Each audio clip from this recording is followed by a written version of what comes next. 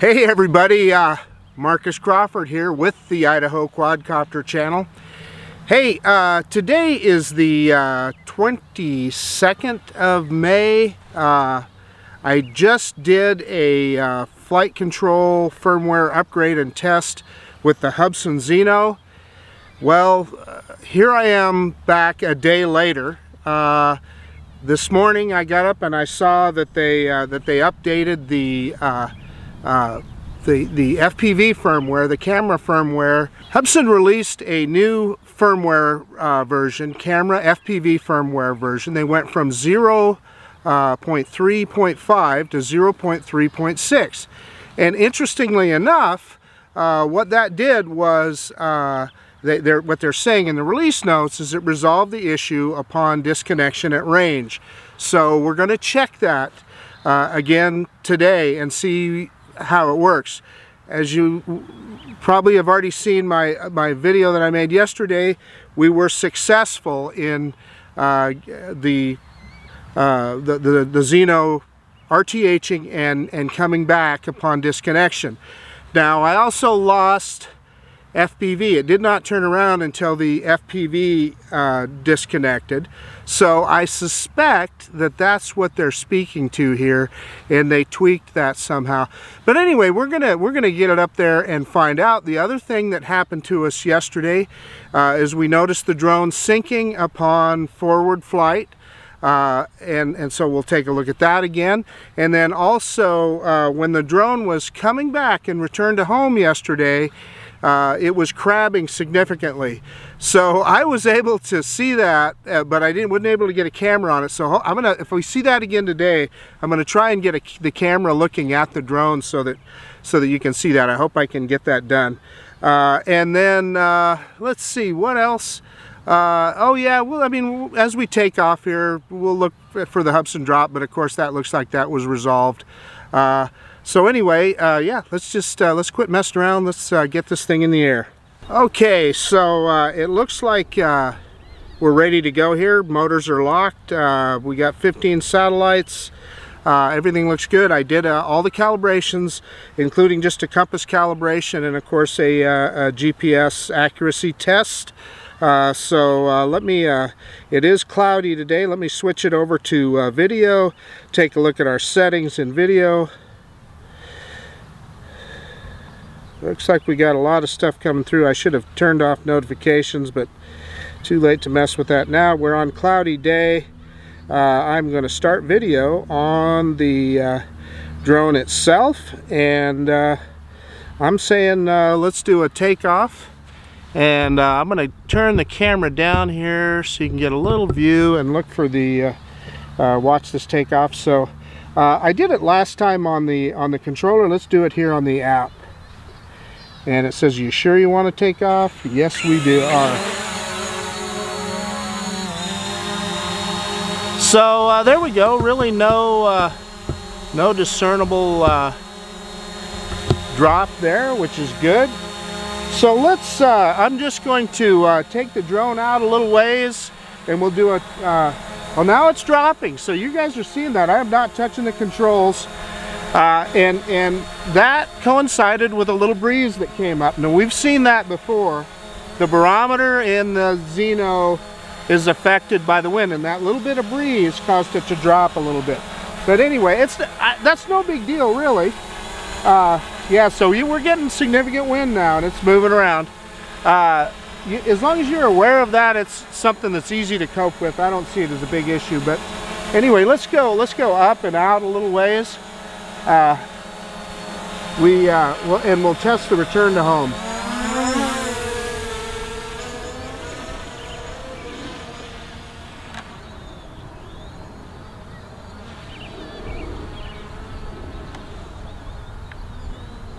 Okay, that was pretty aggressive there, guys, but anyway, we're far enough that we can test the return to home. And what we want to do, what I'm doing there is making sure that the drone knows where home is, and it's easier to do it here to the takeoff point. So here it comes.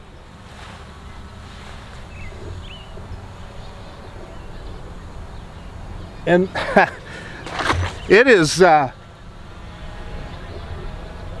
Yeah, it took it a second to straighten out. It kind of moved sideways, and then it straightened out, and it's coming home.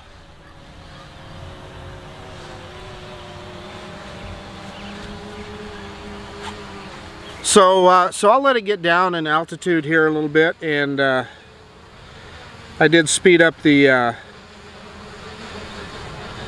gimbal speed a little bit here since the last time we flew. So I'm going to cancel here. It's coming down, and it actually looks pretty darn accurate. But let's cancel, and it'll go into GPS hold.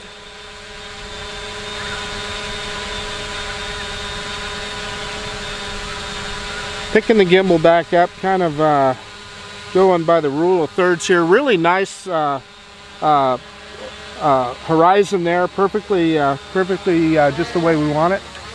So I'm pointed out to that kind of the direction that we often go when we're looking. I see the drone is yawing a little bit, and that's with no input. Now, what's interesting there is I was looking at the FPV, and it looked like it was yawing, but I was looking straight up at the drone, and I didn't see any movement on the drone. So could that have been the gimbal, I suppose? I don't know. But in any case, let's. I'm going to. There's one other thing I want to change, because I want to get the return altitude I've got set at 45 meters. I'm going to change that to 20. There we go. So it looks like we've got it set to 20. And the reason I'm doing that this time is I want to be able to get a picture of that yaw when it's coming back. Normally I set it at about 45 meters. I like it way up there. But 20 meters is enough that it's going to clear everything we're looking at here. So, you know, I'll probably edit some of this out. I'm going to move it back up a little bit higher. We're going to go to 30. Sorry guys, I'm just a little bit of a chicken, so I just want to make sure it's high enough. Okay, let's go. 63% battery. I've wasted a lot of battery messing around here, so I got significant yaw there when I took off. So that's me changing that yaw just then. Yeah, sorry, I should have shut off notifications there, guys. We're getting a lot of notifications. I just posted that other video, but glad to see people interested in it. We're out at almost 500 meters. Going out over the field here. 700 meters. Well, I'm going to turn it more directly out over the field. 800 meters.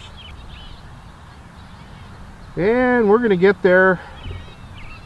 Yeah, aircraft disconnected. The last thing I had is 855 meters.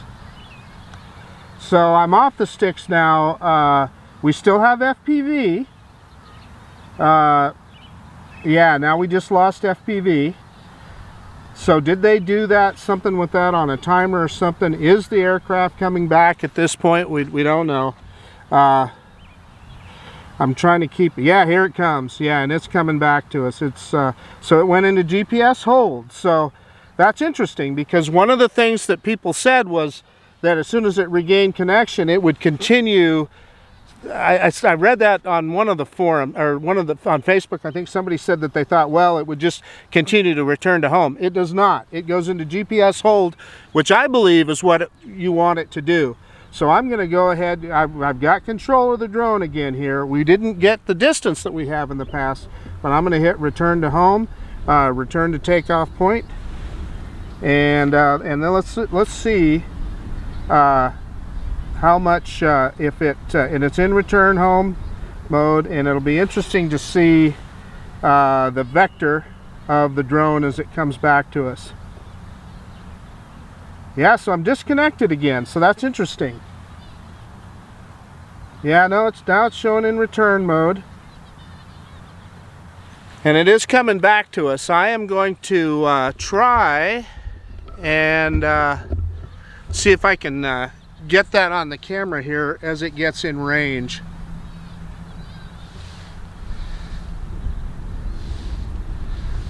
And see if we can see how much it's actually the camera is pointed off vector or crabbing.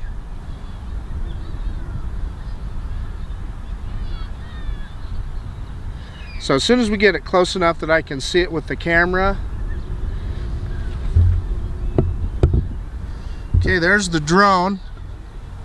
Should see it in the top part of the screen there.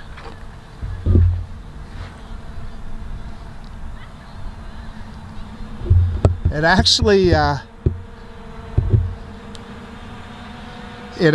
is not as bad this time as it was yesterday. So it's above us now, and let's just go ahead and let it land here. Let's see how close it lands.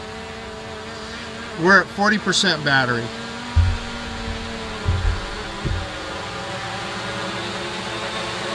And it looks pretty darn close, guys. It looks pretty darn close. Now you'll see it on the screen any second here. Okay, here we go.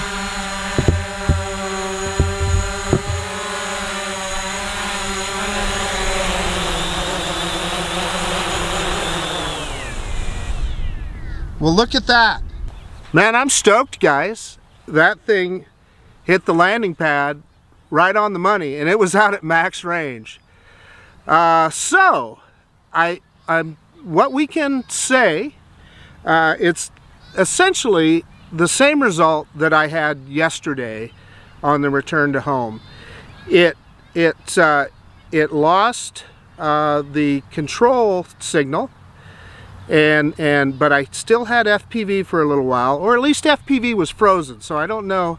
But then as soon as it lost FPV signal, which was just momentarily, and I suspect that is something they built into the software. That's my suspicion. I'm not a technician, I don't know. It's what I think. But as soon as that happened, it turned around and started coming home. And then as soon as it regained connection with the controller, it went into GPS hold. Which I think that's what you want it to do, because you might be out there filming something and you're in that direction. You wouldn't want it to come all the way back to you and then have to turn around and go back out. Now, I then initiated the completion of the return to home, and you know, it came back here and landed right on the landing pad. So we got a little bit of battery left here. We're down to 40% battery, so let's take off again. And as you recall, yesterday we saw it sink quite a bit upon a forward pitch. It did not seem to do it on a reverse pitch, so I don't know, let's just test it out a little bit here and see how she does. So I'm gonna, well shoot, I'm just gonna take it off where it sits there, guys.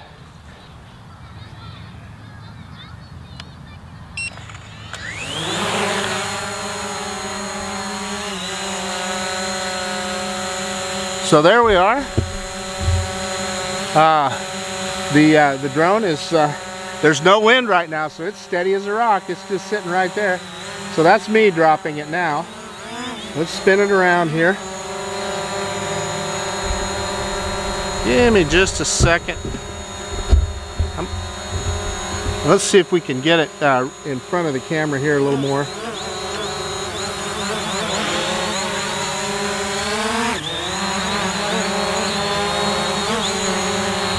Okay, I'm thinking that's a pretty good view. Okay, I'm gonna go full stick straight forward, and let's see if it sinks like it did yesterday.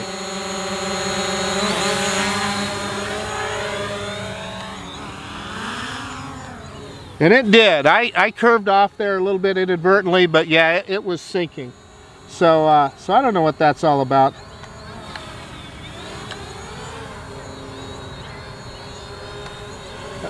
So I'm going to go out just a little bit more. See if I can see it on the screen here. So then what we're going to do, I'm going to drop it down just a touch. Let's go full reverse stick and see what happens. And yesterday it stayed perfectly at altitude when I did that. So full reverse.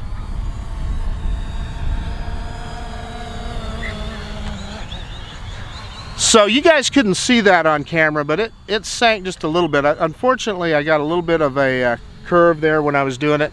I'm telling you guys, I'm not the best pilot. I struggle to keep the joystick straight. There's others that probably would be much better at doing these tests than I am.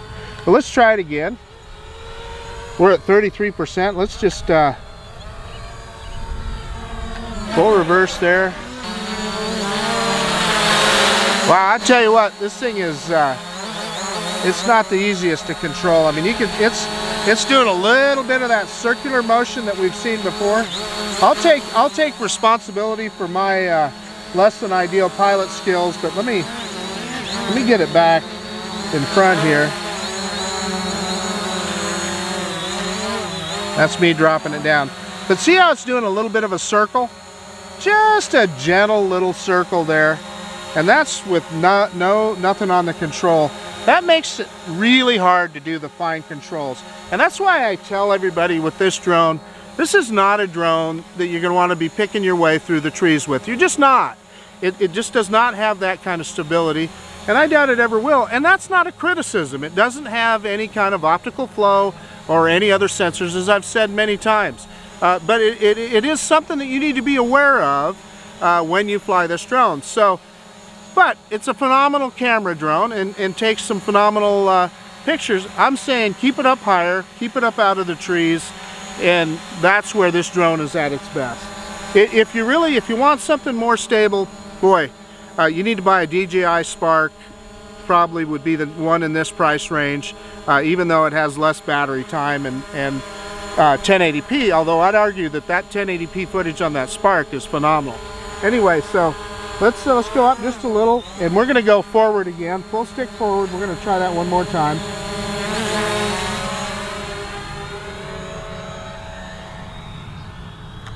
So that time it didn't dive nearly as bad.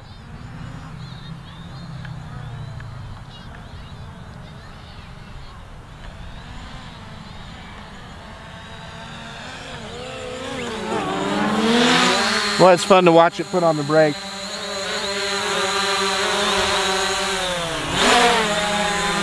So, you know, normally you're not going to be, normally you wouldn't be flying this close to the ground. Anyway, I'm going to raise it up just a little, and let's do full reverse.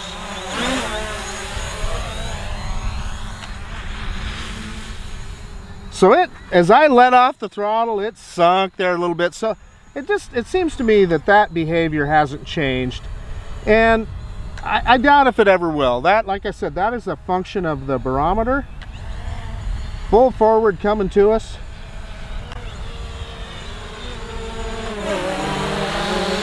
And boy, as soon as I let off the throttle there, it does a big circle. I mean, it's just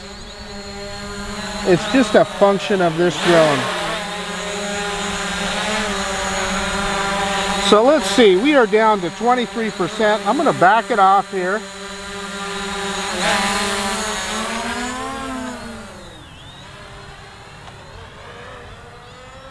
Let's let it, let's see if it'll go into return to home mode.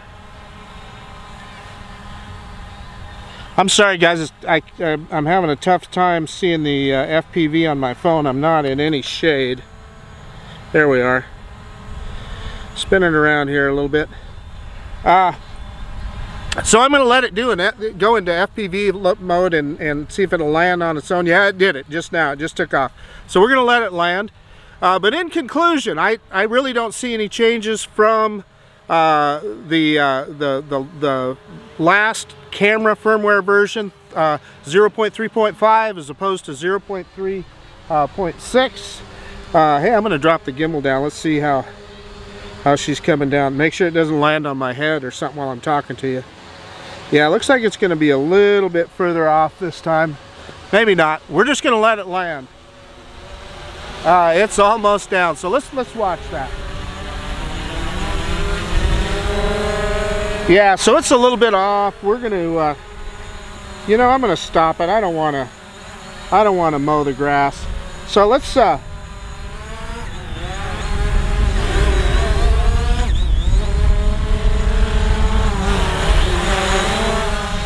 boy, did you see that?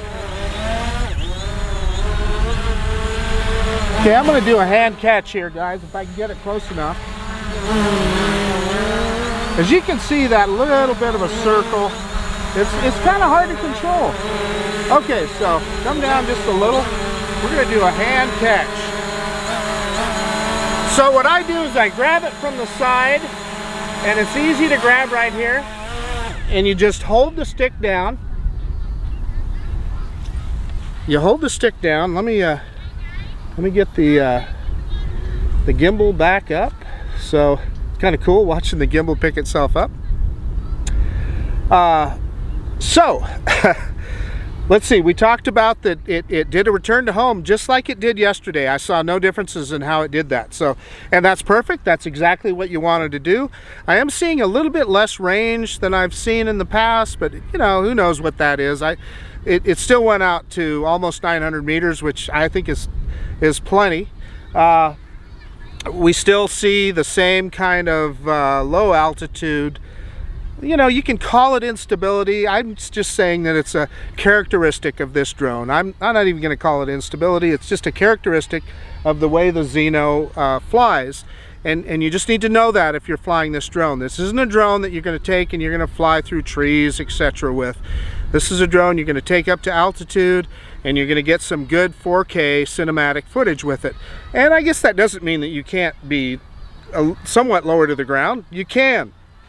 But you need to be aware of it. You saw the small little circle it was making there and some of those things. It just, and the flight controls, you know, you saw me messing around and doing some inadvertent turns and yaws and stuff just because these flight controls are very sensitive. That's kind of because this is kind of a toy grade controller a little bit, you know, maybe a step above that, but not much. You know, the drone, people are buying this drone for 250 bucks now. So what the heck? That's pretty good. I think it's a phenomenal value, and I think you get a lot for your money. You just need to be aware of those things and understand what you're getting. You know, if you want something, I think the next step up with this, as I've said before, I'm going to tell you, is the DJI Spark. Yeah, no, you don't have the flight time, etc., but boy, oh boy, that thing has got really phenomenal controls and is probably easier to use from the perspective of upgrades, etc. You know, there's nothing that you're going to get too technical on that particular product. And you know, there's all the rumors of the Spark 2 coming out too. Of course, who knows what that price point would be. And then also, but we also need to mention the Paradanafi. You were able recently to get a refurb on that for 445 bucks. That is a phenomenal product, and I would say it's a competitor for this drone, and it really is at a whole nother level. It's about 2 steps up from this product, but it's not available as a refurb anymore. They sold out. So the cheapest I saw that one was 570 bucks, as opposed to 250 for this one. So just keep that in mind. You're gonna pay more for that functionality. The other one that's worth mentioning is the FIMI X8 SE. My issues with that drone and the crash I had are well documented, but I'm telling you, I've flown it a couple times since then, and it, to me, appears to be a phenomenal product. There is a lot going on there. I've seen those. I paid $425 for mine. The price goes up and down. The list price is $500, but you know, I've seen it anywhere from $400 to $500. So there again, it's about double the price of, or not quite, of the Hubsan Zino. So keep that in mind. I believe at its price point, the Hubsan Zino is the best product out there at its price point. If you can pick it up for under $300, and I know a lot of people are getting it for 250 bucks on eBay. I paid $299 for this one. So I guess that's all that needs to be said. And it was, I guess this is, we'll have to take a look at the video footage and see if that FPV firmware improved anything, which it typically does. They've done a phenomenal job with the camera on this drone. But as for the functionality of the drone itself, as opposed to the test I did yesterday with the new firmware version 1.1.51, which is the same now on this. They didn't update that. I see no functionality differences at all. Honestly, the only difference I see over 0.50 is that return to home, that it does upon disconnection. The drone will start coming back to you until you get in range again and it connects. Then it goes into GPS hold. So that's it. I guess I didn't do any shout outs at the beginning of this video, so I for sure want to do that. Of course, I got my Drone Seekers shirt on. A shout out to my friends at the Drone Seekers and all the rest of the Zino testers out there. There's a bunch of people. I named them all in the last video. Man, it's just phenomenal, the crowdsourcing and the work that people have done to help everybody understand this product. And quite frankly, it makes it a viable product that it may not be otherwise. So, this is Marcus Crawford with the Idaho Quadcopter channel out. And if you like this kind of content, please subscribe to my channel and maybe hit that bell so you get a notification when I put out a new video. And you know, as I always say, I just really appreciate you taking the time out of your day to watch this video, and we'll see you on the next one.